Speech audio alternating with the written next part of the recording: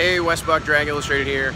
I'm sure you can see it via the live feed, but it's 9 o'clock in the morning here right now. This place is filling up. I mean, the spectator side grandstands are basically full and have been since 8:30ish or so. So pretty impressive. The mood around here is like this massive track-wide adrenaline dump. It's kind of hilarious. I obviously wasn't at Woodstock, but I imagine that this is somewhat similar to walking around in the days following, a big monumental happening like that. On the way in, which it took us 2 hours yesterday, 2 hours and 11 minutes to get into the track.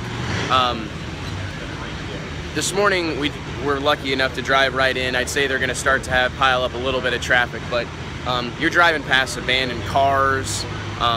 It's just crazy. People walking, and it's leaving here last night. I literally sprinted to the car and jumped in it to get to town to post stuff and try to beat the crowd, and there was just no avoiding it. There's police everywhere, and it was really a really interesting thing. It's been a long time. Reminded me of like ADRL Drag Stock 3 in Rockingham. It was pretty crazy, and it was like that or worse. I saw people climbing under the fences, like crawling under the fences to get in last night. I know Donald and Billy Driscoll and a lot of the guys, they were feeling bad because there was some drama, there was some, or whatever, some little incidents here and there. But when you get this kind of a mass of people together, I don't think it's that. I think it's kind of unavoidable. So, hope those guys don't feel too bad about it. I mean, it's there's like a small city here last night having a party at a drag race. So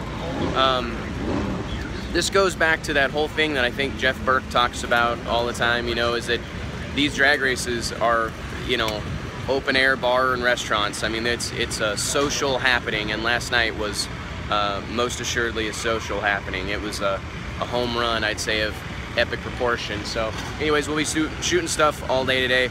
Hopefully we'll be able to get moved around a little bit more, hoping to do some X275 stuff today. So if there's anybody you want us to talk to, put it in the comments or whatever, and we'll do our absolute best to get it done. So thanks for watching all these this weekend. We really appreciate it.